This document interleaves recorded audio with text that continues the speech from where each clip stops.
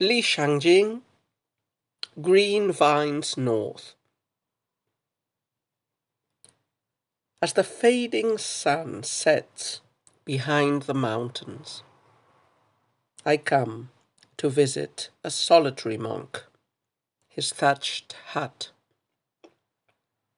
Fallen leaves on the ground, no sign of him. Cold clouds shroud the onward path.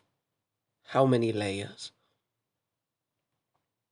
I imagine him ringing the stone bell once at dusk, or leaning peacefully against his rattan staff.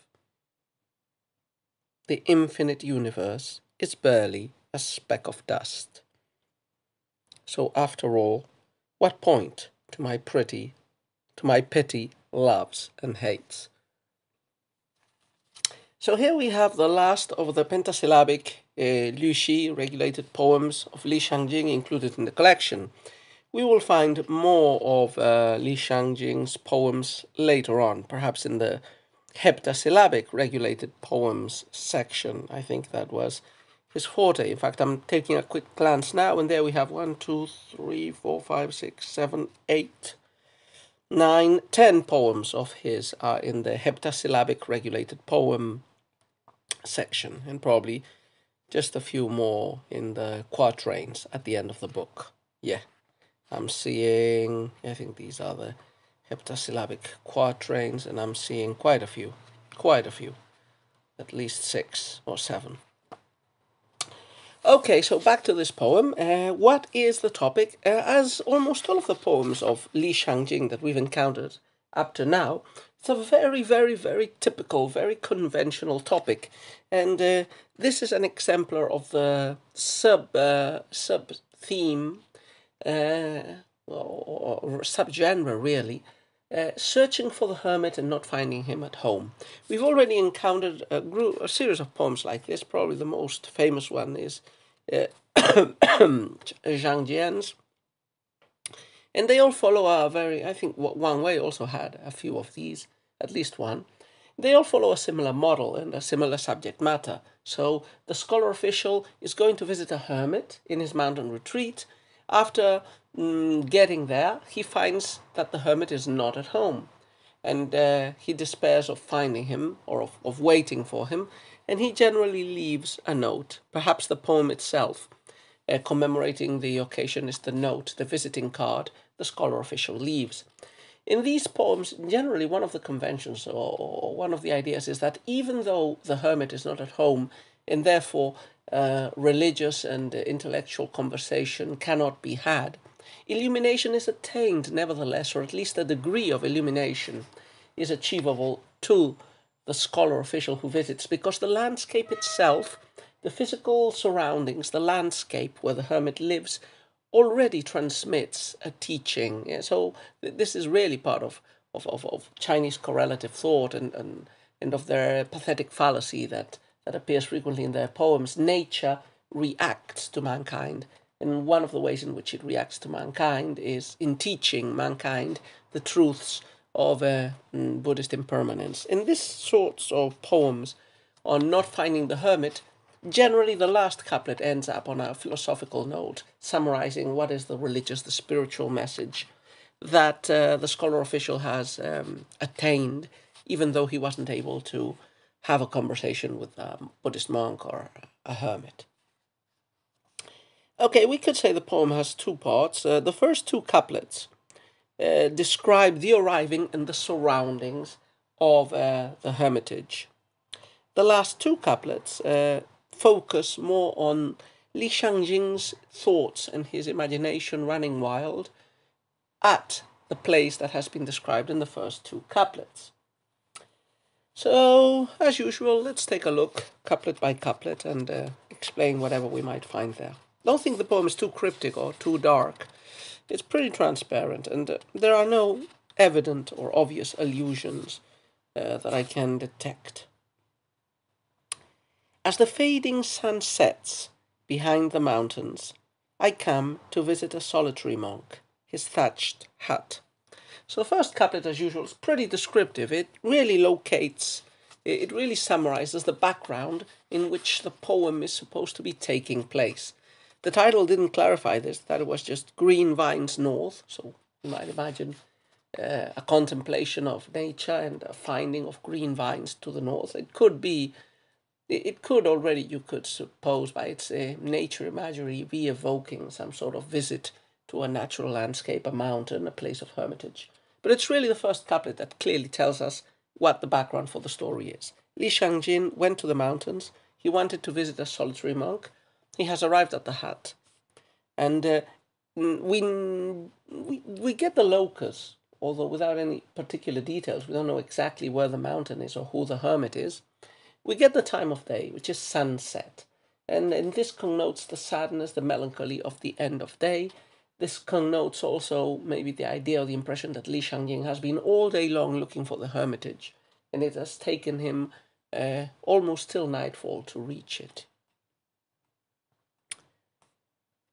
Fallen leaves on the ground, no sign of him. Cold clouds shroud the onward path. How many layers? So the poet's desire to meet with the hermit has been thwarted. It's late. Not only is it late, but any paths going on from the hut which the hermit might have taken and which the poet might follow are being shrouded by cold clouds in many layers. So we're high up in the mountains. This is a misty landscape. It's night. It's cloudy. It's impossible to try to follow any traces of the monk and to see if he is maybe nearby, near the hut, somewhere.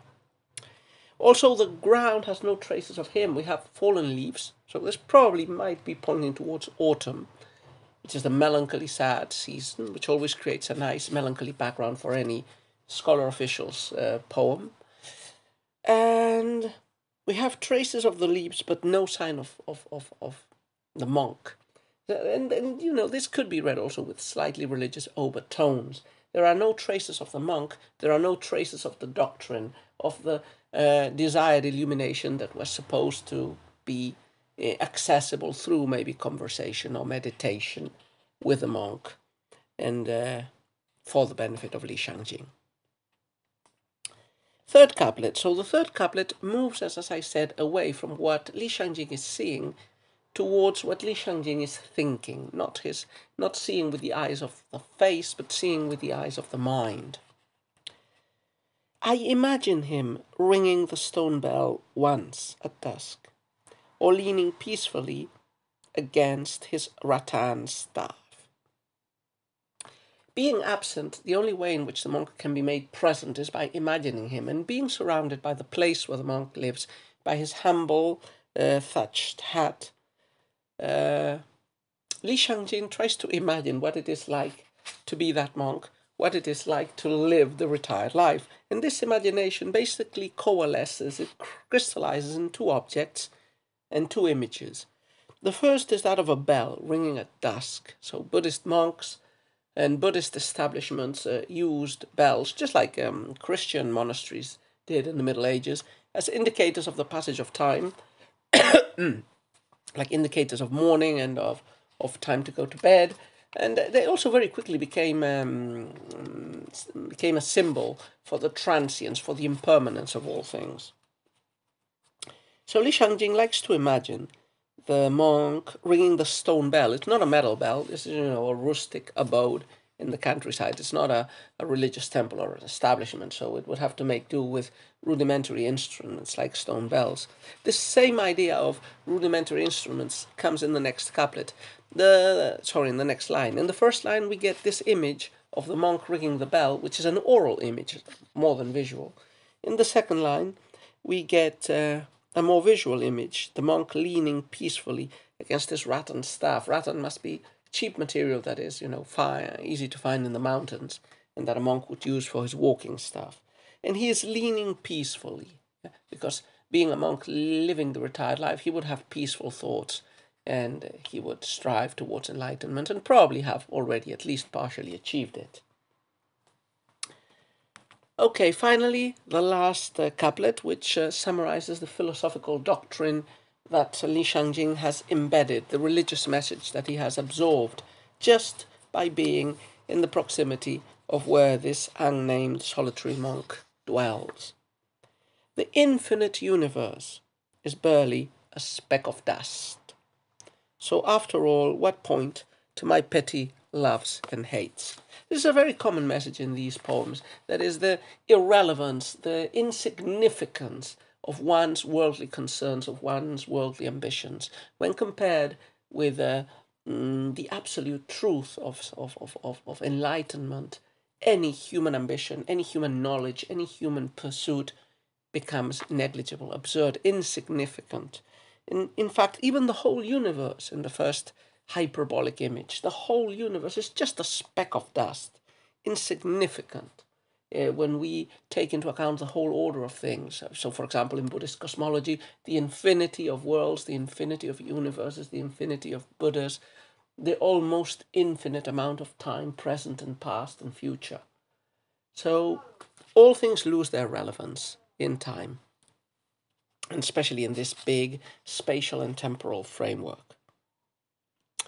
And of course, if the whole universe is insignificant, how much more so the petty loves and hates, the emotions of a scholar official from a historical time and place. So that's it for today. Quite a conventional piece, but I think it's relatively well developed. Not too much ambiguity. I would say I read another version of this poem, and the third couplet wasn't translated as an imagining of Li Shangjing's. It was rather translated as if Li Shangjing was the one doing those things. So in that translation it says, I ring the stone bell once at dusk. I lean peacefully against this rattan staff. I imagine both interpretations are perfectly valid, bearing in mind that probably the original Chinese poem does not include pronouns, and the verb is ambiguous enough, or the verbs are ambiguous enough to be interpreted as verbs of action or verbs of thinking or imagining. Perhaps there are other contextual clues or traditions of interpretation that would forward the interpretation that the translator Geoffrey Waters makes here. Anyway, quite a nice poem.